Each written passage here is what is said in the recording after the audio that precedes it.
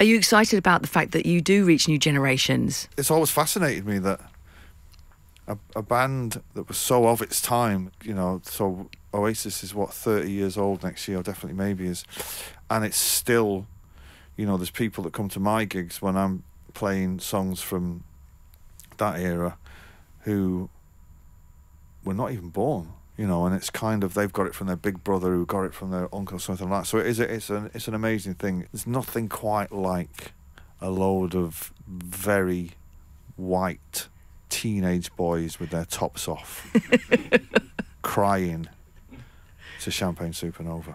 Yeah. It's quite the thing.